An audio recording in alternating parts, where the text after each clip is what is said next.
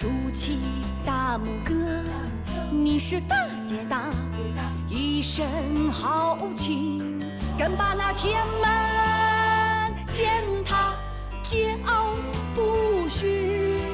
你为什么太潇洒？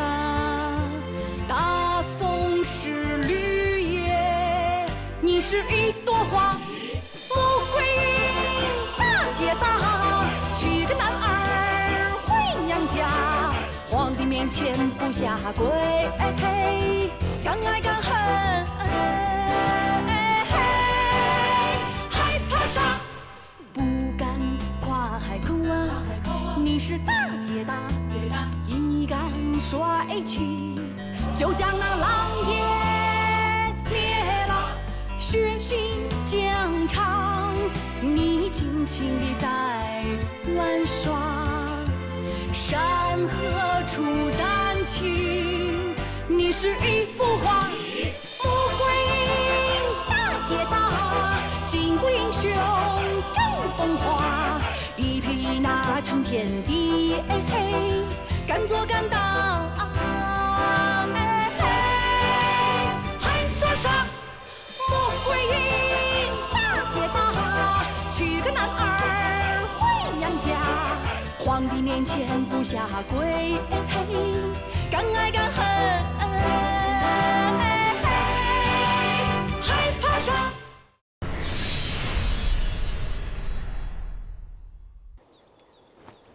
听见了吗？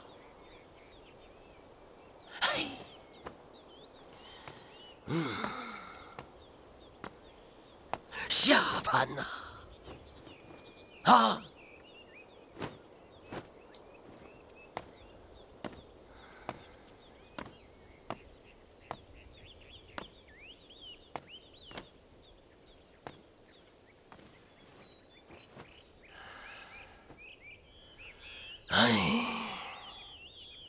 那我们开始吧。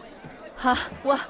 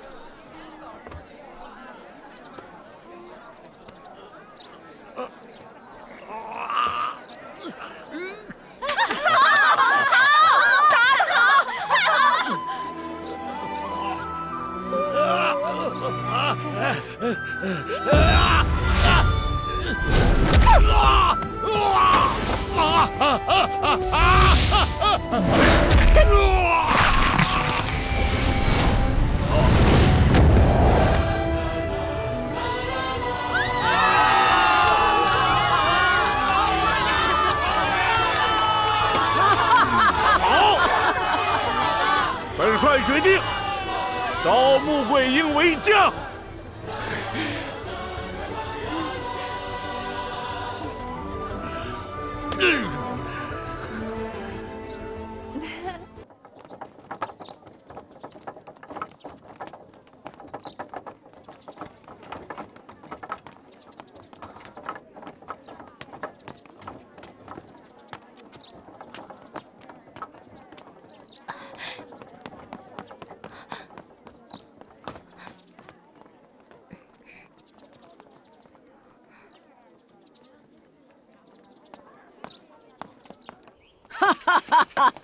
桂英啊，你跟田壮士这借力打力的手段太精彩了啊！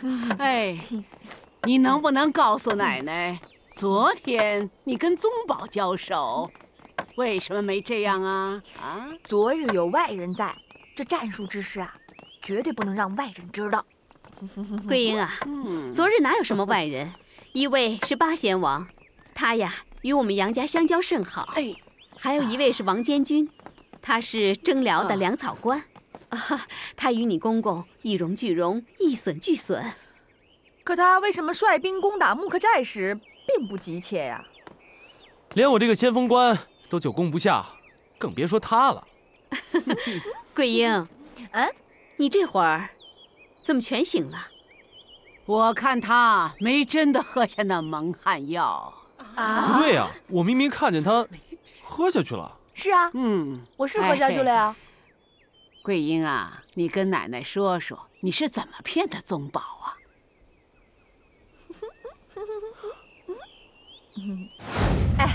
谢谢夫君。哎呀，宗保拿的水就是甜。睡觉吧。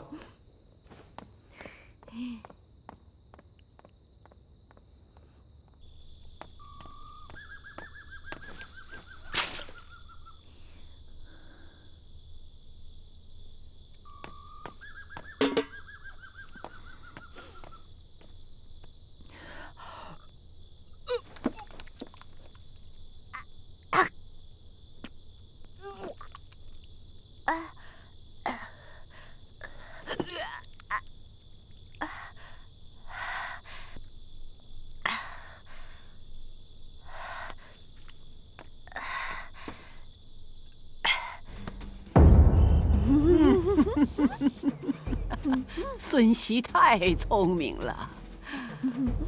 老身呐，无数次对你们说过，要战胜对方，往往不是靠武力，而是要靠定力和智慧。我看呐，你们做的都不如桂英。你看人家桂英，蒙汗要吐出后，人家将计就计，麻痹了我们，更麻痹了田壮士，并用最全的路数将他打翻。这就是斗智斗勇，这就是成功之所在。面对体魄雄壮的田壮士，桂英没有采取硬碰硬的打法，而是采取以柔克刚、四两拨千斤、借力打力招数。你们都知道，这就是他的上策。这个田壮士之所以能够打死那个武状元，一是靠他的气势，二是靠抗力。他打你，你受不了他的力；你打他，那就好比打墙。而桂英，他却战胜了田壮士，而且只用了3个回合。为什么呢？因为他抓住了田壮士的薄弱之处。第一回，他撞在了田壮士的裆；第2回，用脚跺在了田壮士的脚面骨上。在慌乱之下，快速击下。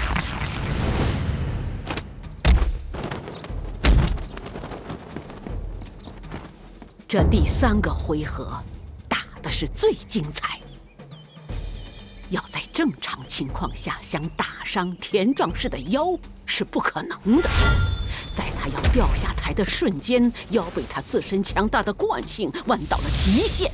桂英抓住那个瞬间，轻轻一推，他的腰骨就伤了。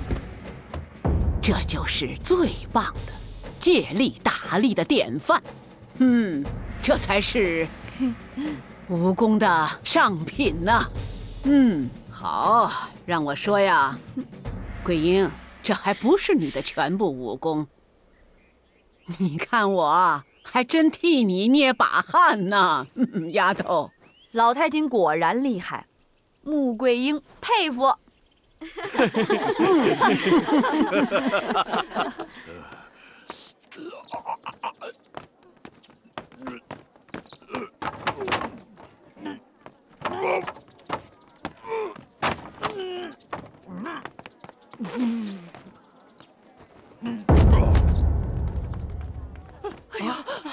娘，怎么回事啊？哎呀，出人命了！娘，快走，回家！快点！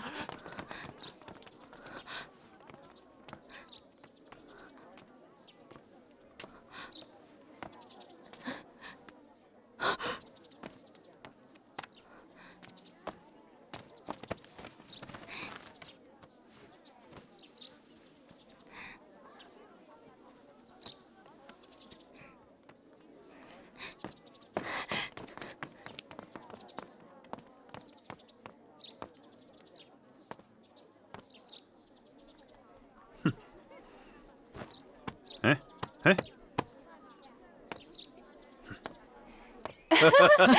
还有眼泪的笑，我这笑话好玩吧？是丫头，是。桂英啊，哎，通过这次比武，本帅看到，你不但武艺高强，而且智谋过人。你进天波府，本帅麾下就又多了一员良将，出兵预辽就更有信心了。那是。你进了天波府，可没有几天肃静日子过了。萧天佐已经在3关之外集结了大队人马，随时可能举兵进攻。爹即将率军出征，出征之后便人不解甲，马不谢鞍。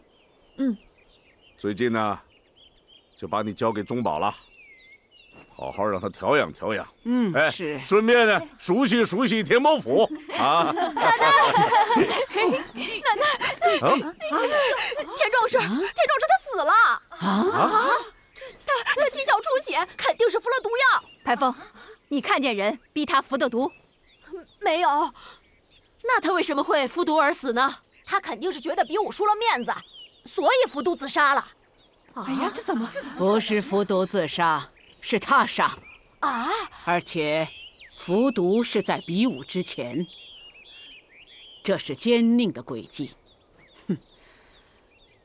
别管他能否战胜桂英，都不留下活口。这颜色越黑，毒性就越大，剧毒。看来这奸佞一直在盯着我们杨家呀。他指使人烧了木刻寨寨门，又偷了降龙木，现在又让壮士来比武。他所做的一切，都是为了阻挠杨家军出征啊。可是，这奸佞究竟会是谁呢？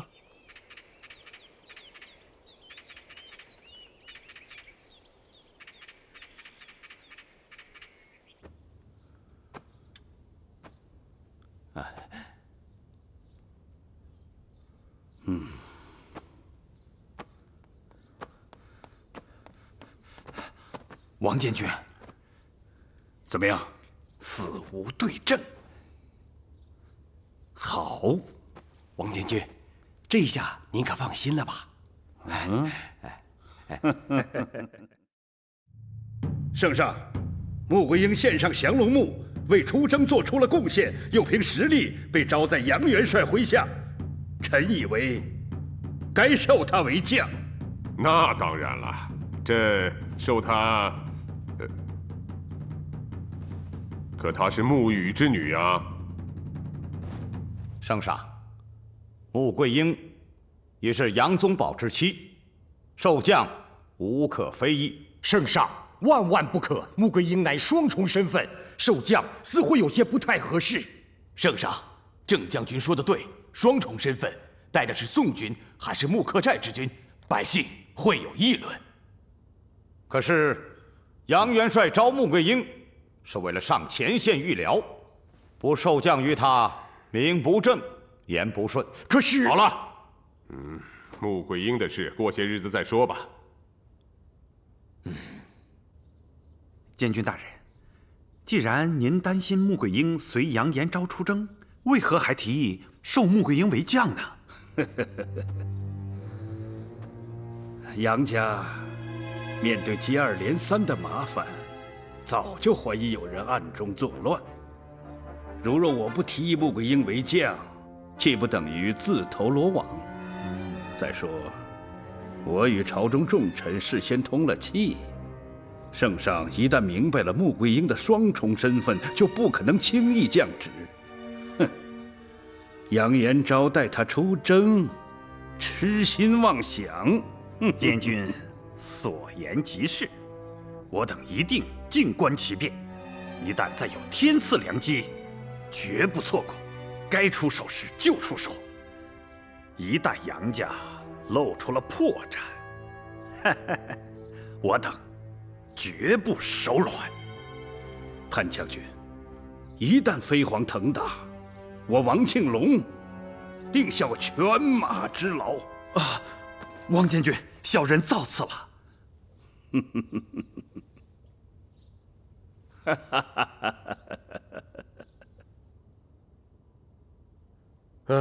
穆桂英是文武全才，随你出征一定是有力的臂膀。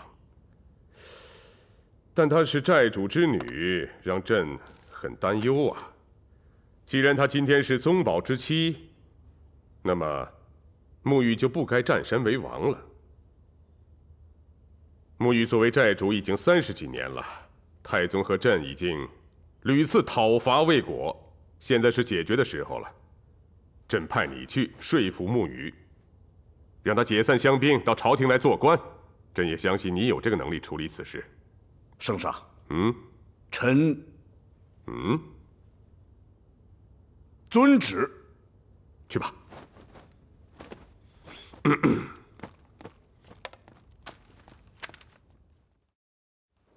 小姐，小姐，哎呀，小姐呀！嘘，小声点儿，小声点儿。嘘，嘘啥呢？烦死了！干个啥轻一点，轻一点！乱！哎呀！寨主啊，其实我觉得小姐说的对，您呀该寻个老伴儿啦。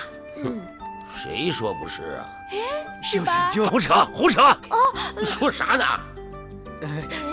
你咋生气了？王嫂不是给你寻了一个吗？不少鼻子不少眼，不缺胳膊不缺腿儿，就是年龄，比您大10岁。你俩想气死寨主啊？去！你呀，寨主，咱不生气啊！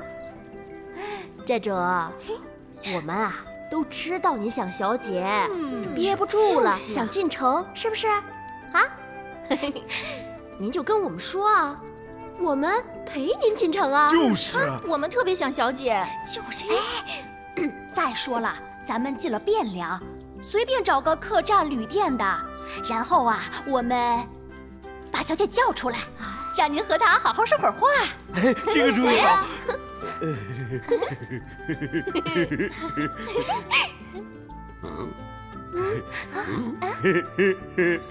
好。你还别说，这主意还真不错。哎呀，东西南北中一共5个坑，全是皇帝老儿给我挖下的，准备埋我呀。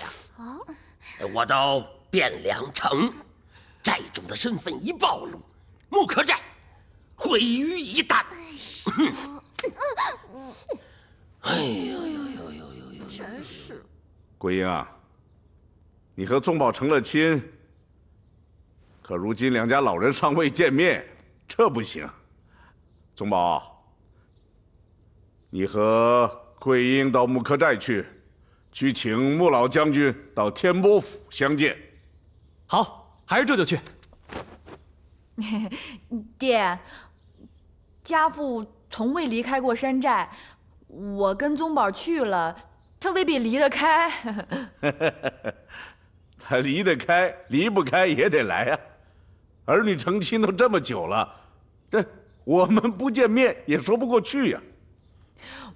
我爹他这个人吧，我知道，你担心朝廷对穆老将军有所不公，这你尽管放心，爹已禀报了圣上，我担保，朝廷绝不会为难穆老将军。你爹说的对，如今你都成了天波府的孙媳了，不见面，似有不妥。行。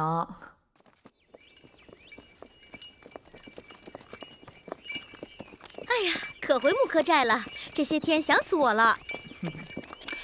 高兴是可以的，但可千万别忘了正事儿啊！来，过来，我跟你说，告诉我爹，我跟宗保好着呢。哎，你什么意思啊？您不回去了？哎，我爹不是说了让咱们去请你爹吗？傻呀你！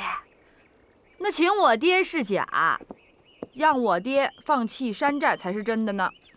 你多想了，我爹没这么说。没这么说，他心里就是这么想的。这皇上肯定跟你爹说什么了，要不然你爹那么着急的，迫不及待让咱俩去请我爹。你多心了。我多心了？哎，你没听你爹怎么说吗？对我爹网开一面，什么意思呀？信我的，没错。不，哎呀，我就是想着别让我爹太为难了。哎，彩云，我跟你说啊，你就告诉我爹，什么事儿都没有，我们俩挺好的，把礼送到，旁的别多说啊。好，走吧，走，驾。那咱们回田伯府怎么跟我爹回话？把马牵过去，把路让开，快点，跟上，驾驾。哎，现在咱们去哪儿啊？哎呀，我早就想好了。汴梁城周围有好多地方，我连去都没去过。这2天啊，你陪我玩玩。行。哎，你们俩跟上去吧。对，你们先去吧，去，我们自己走了。走。驾驾。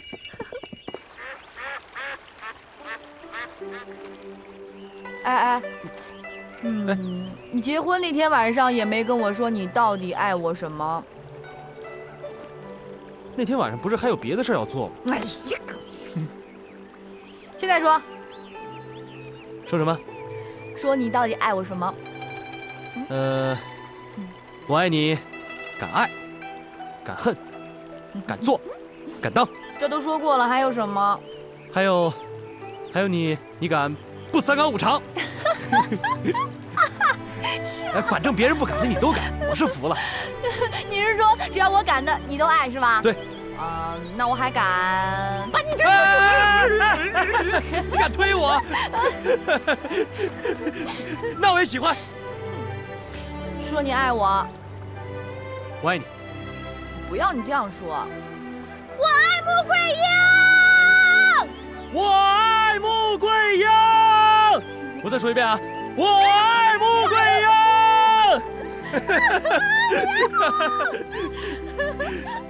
讨厌。我爱穆桂英。我爱穆桂英。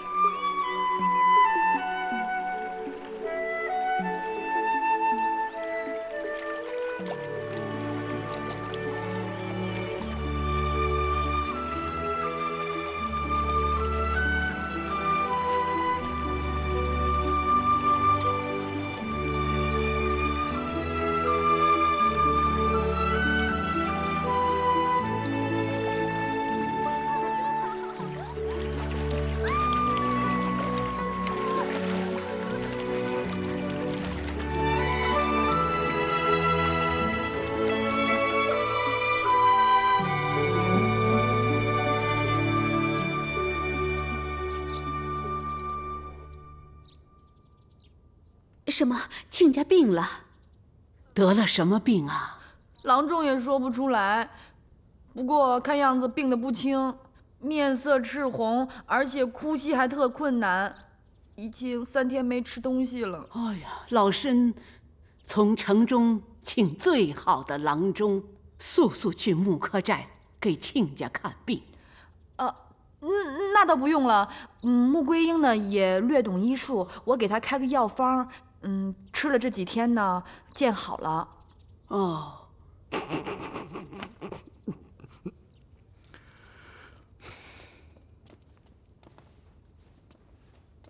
宗保来了。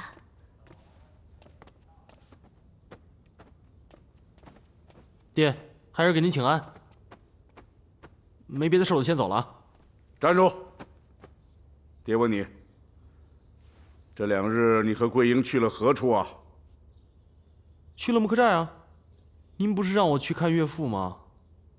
木柯寨可好玩了，我跟桂英上山摘果子、打猎，我还猎了一只梅花鹿呢。胡说八道！你们俩根本就没去木柯寨，而是去了黄河边，对不对？谁说的呀？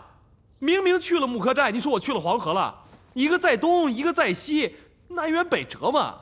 那我问你，你们衣服和马鞍子上的黄沙哪里来的？没有啊。木柯寨是山林，细沙土是黄河边才有的。没有啊。宗保，你真的没去木柯寨找你岳父啊？没有啊。你听听。哎呀，你看看，你看看，这皇上还让你爹……皇上肯定跟你爹说什么了，要不然他不会这么迫不及待的让咱俩去请我爹的。我问你，这是不是桂英的主意？不，跟桂英没关系，都是我的主意。你要是惩罚就惩罚我吧。你还敢为他辩解？桂英是明白了你爹的用意，才故意这么做的，对不对？有话您就直说。说实话，您那点心思，桂英早就识破了。唉，这都是圣上的旨意，你爹是没有办法呀。那就跟他说桂英他爹生病了，来不了。你还不知道皇上的用意吗？当然知道，桂英都跟我说了。所以你们2个才合起伙来难为你爹。没有啊。你回去跟桂英说吧，穆寨主不来，那你爹我要亲自上木柯寨去请。那怎么行？御辽元帅岂能亲自出面？再说了，你要是去木柯寨，这也不安全呢。那不是他们逼的吗？否则我如何向皇上复命？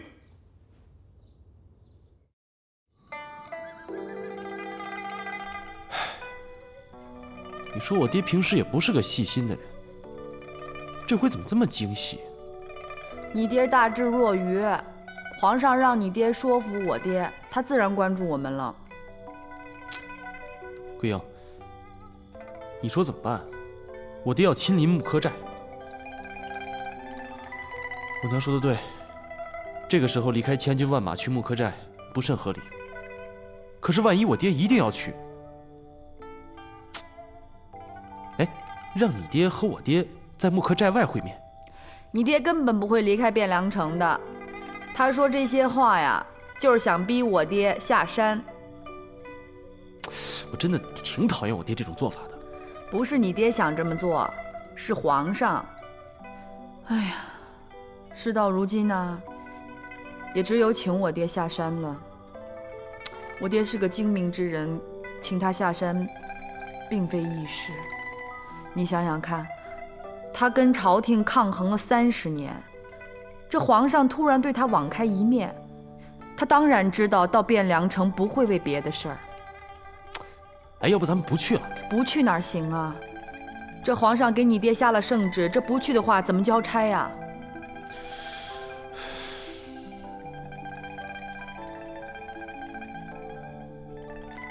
去，咱一块儿去。我试试看，说服我爹。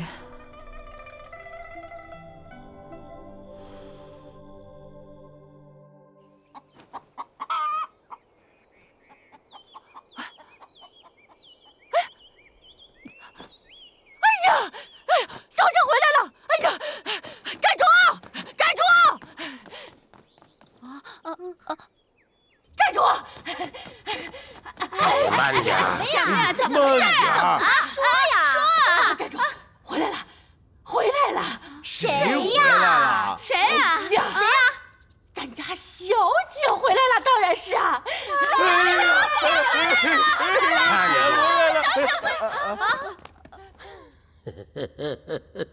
扶我起来。快点！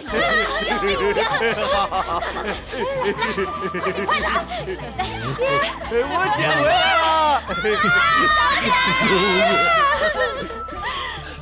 想死我了！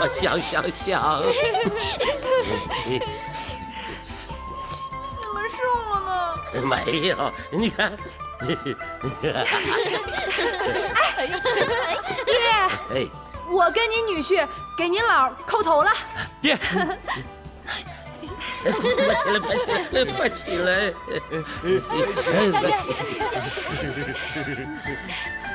哎，爹，来，你看，打开！爹，你看，这是我公爹啊，在边关镇守的时候买回来的那个辽人的那个羊羔皮，可好了。说您腰不好吗？让您补腰。哪有包小羊暖和？爹，这是我奶奶亲自酿制的千年人参酒。哎呦，好，感谢佘老太君，感谢佘老太君。爹，还有呢，你来看看。闺女。我没事，你看。你坐着。来，爹你也坐。爹，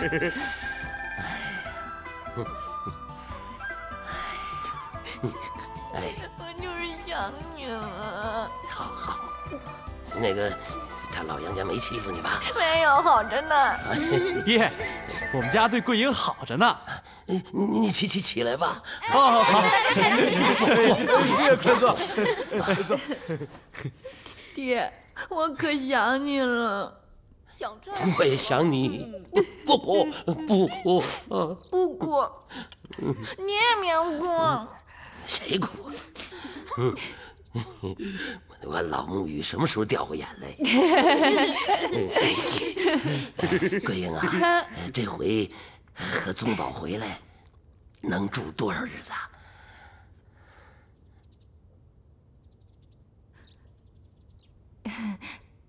爹，现在不是前方战事要紧吗？我跟宗宝啊，要跟杨元帅准备出征呢，就不住了。这次呢，就是想请您去天波府玩2天。对，去玩。好。我去天波府啊？不合适吧？这有什么不合适的呀？爹，你看啊，我跟宗宝我们俩都成亲了，那我们俩是夫妻了。您和天波府那是两亲家了，两亲家见面那有什么不合适的呀？对，就是干爹，咱去吧。哎呀，我老木鱼与朝廷作对30多年了，几十年前皇帝老儿啊就告示天下，要我木鱼的人头。爹，您怎么变成这样了？你管他皇帝老儿呢？您是跟亲家见面去。关他什么事儿啊？就是啊，寨主，就是。我爹已经禀告了圣上，圣上特许您进城。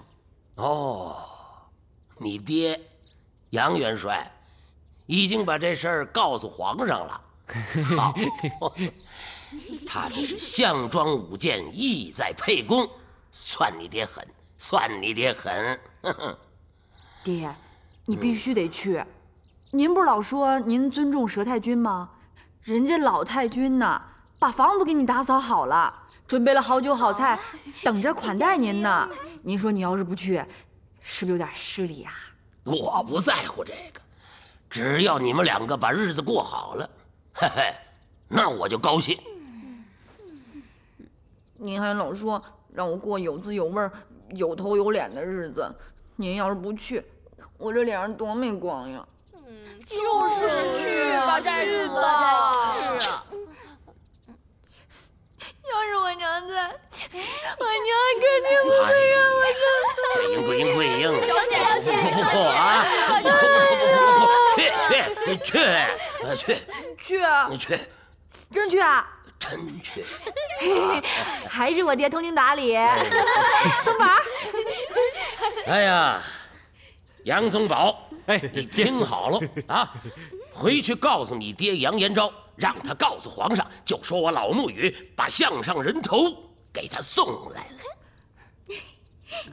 谢谢爹。带着我，带着你呀！啊，对，咱爷俩一块去呀！啊，那是俩人占他3个人的座，咱吃他个天不服！记住了。驾！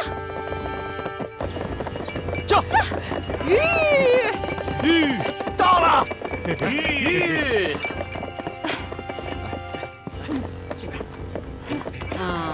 老太君。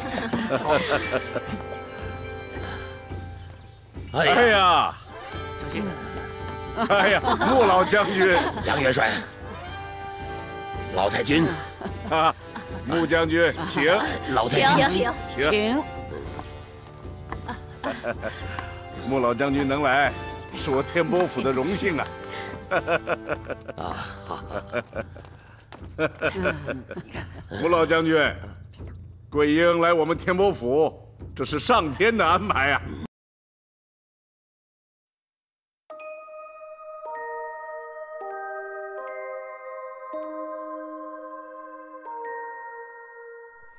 我的心里，你是一尊雕像，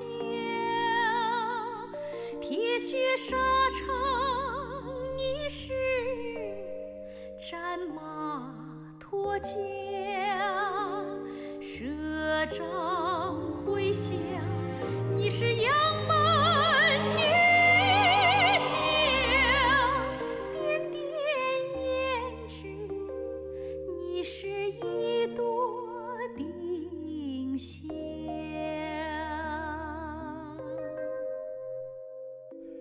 我的眼中，你是一个雄章，